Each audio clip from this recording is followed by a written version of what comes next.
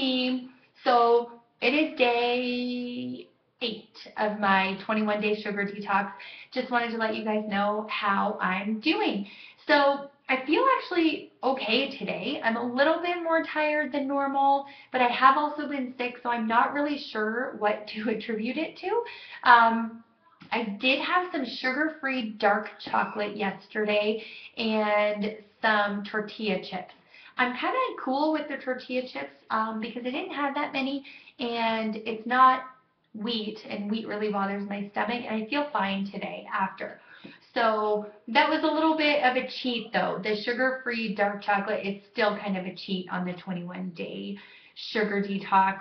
So not perfect, but I can live with that cheat. I'm cool with that.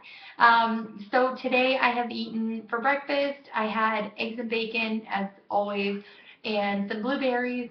And for lunch I had cilantro lime shrimp. I have the recipe on my blog at rosafriesen.com. It is so freaking awesome. It just has this really like burst of flavor. It's so good.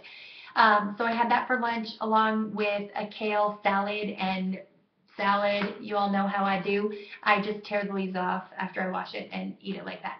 And for dinner, I haven't eaten dinner yet, but I'm going to be having a steak on the grill with roasted vegetables. I know I'm so boring. I eat the same thing over and over again.